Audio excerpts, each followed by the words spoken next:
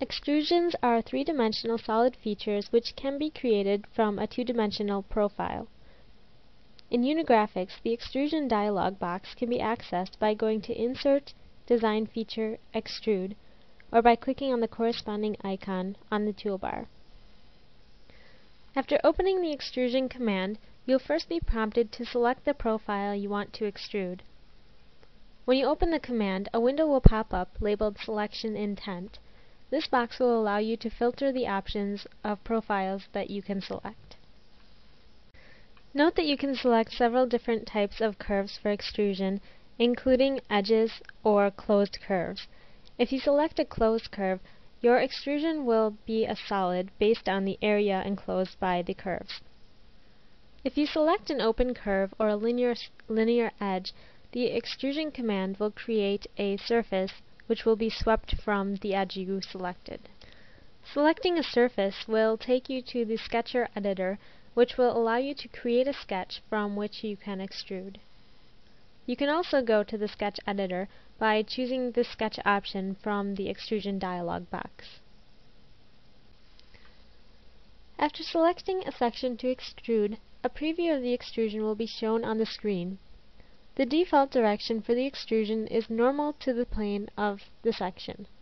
You can reverse this direction by choosing the reverse arrow within the dialog box. You can also change the direction of the extrusion by using any of the vector construction techniques.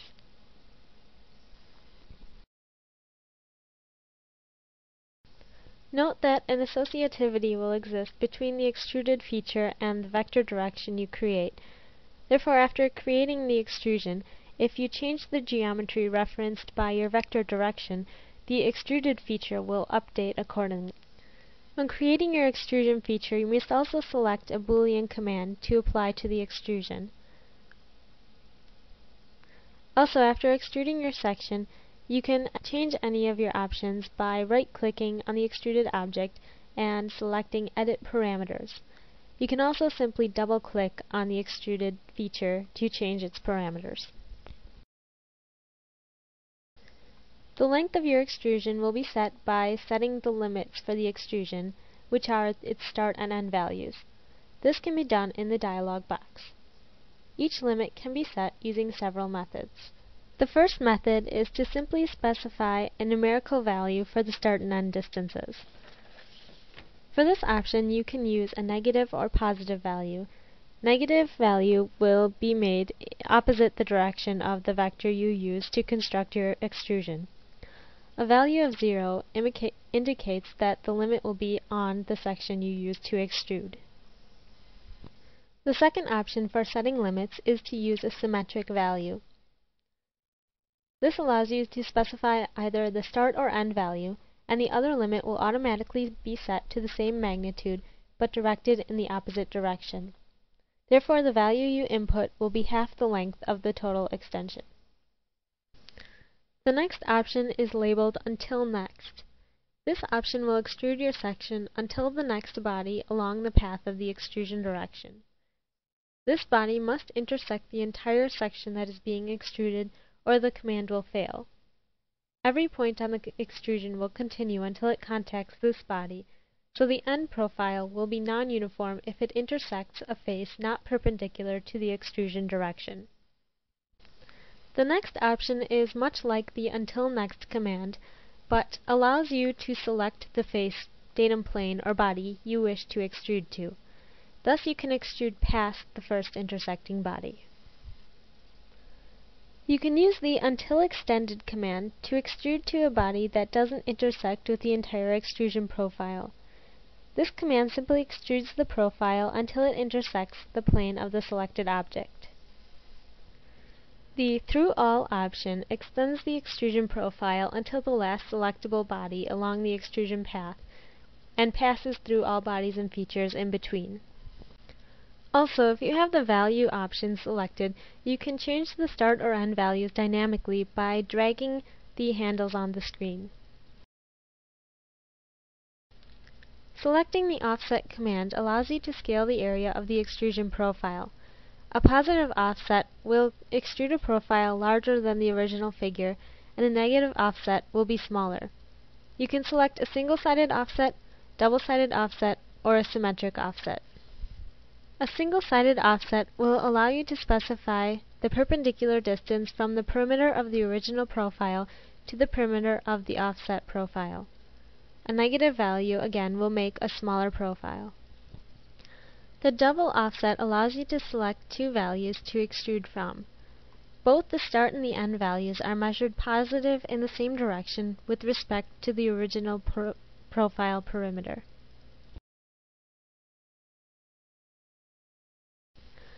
A symmetric offset is a form of the double offset with equal and opposite values for the start and end values.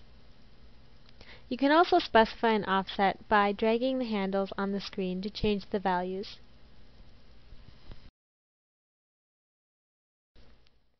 You can also use offset values to create a solid geometry by extruding a line or open curve.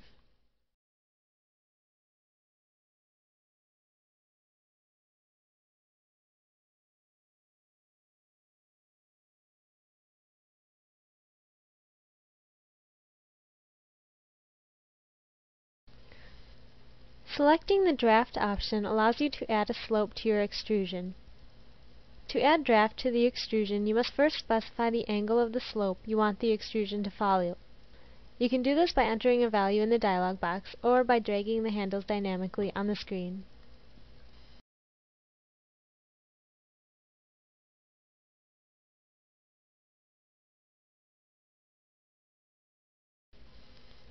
A positive value for this angle slopes the sides of the extrusion inward toward the center of the profile as the extrusion distance increases.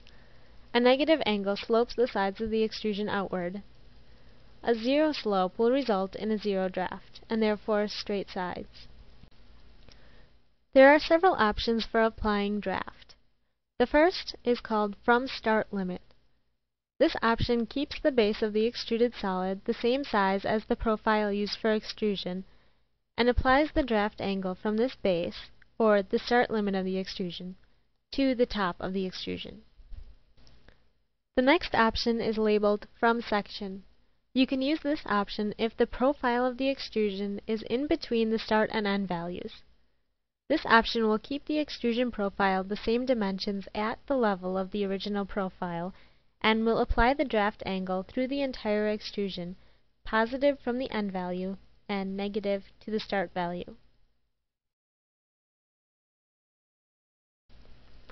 The From Section Symmetric Angle option is similar to the previous option, but the draft angle will be applied positive in both the start and end directions.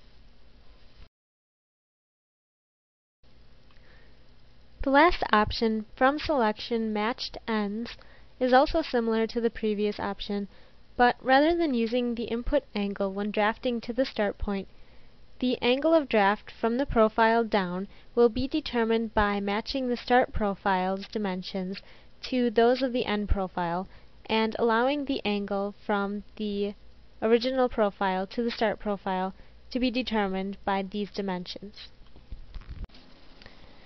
Revolutions can be used to create solids or surfaces by extruding a sketch profile about an axis. The command for creating revolutions is found in the Insert menu under Design Features, Revolve. You may also choose the Revolve icon in the menu bar. The first step for creating a revolution is to select the sketch you wish to revolve.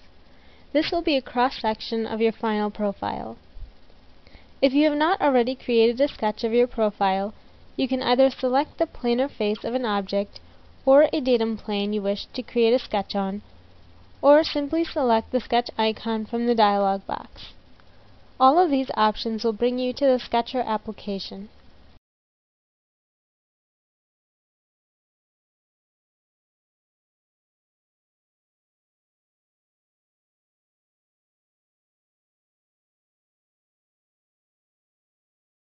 After selecting Finish Sketch, you will be brought back to the Revolution dialog. After selecting your section to revolve, pick the button to specify the axis of rotation from the selection step icons. You can specify the axis of rotation with the Vector Constructor drop-down, or by selecting an object such as a datum axis or edge to infer a vector. You can use the reverse direction button to flip the axis orientation, which will be important if you do not wish to revolve the section by 360 degrees, since the revolution occurs according to the right-hand rule. Next, you must enter limit values for the revolution, which will be the extrusion's start and end values in degrees. The default start value is 0. This makes the revolution begin at the sketched section. The default end value is 360, which makes a complete revolution. Formulas and functions can also be entered if desired by using the drop-down menu. You can also select a geometry on screen to specify the end value, or drag the green handles on the screen.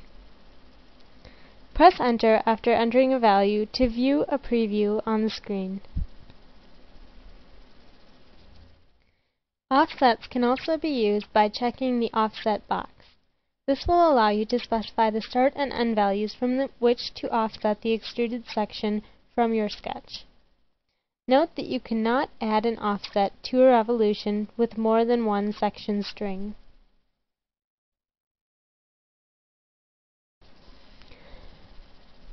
Another method for creating surfaces is to use the Sweep Along a Guide command.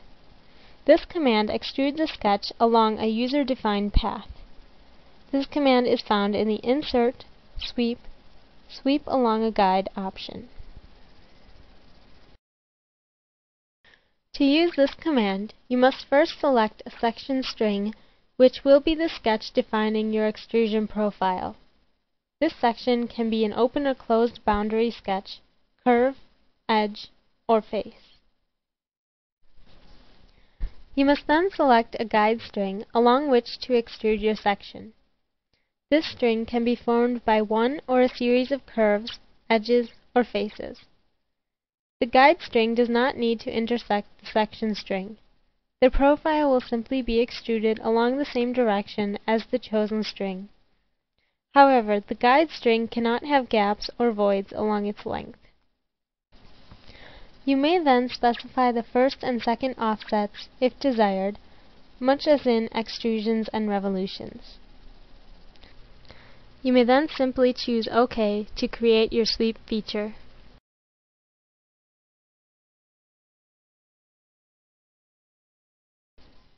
To successfully create a Sweep Along a Guide feature, the section curve you choose should be located near the start point of the guide path.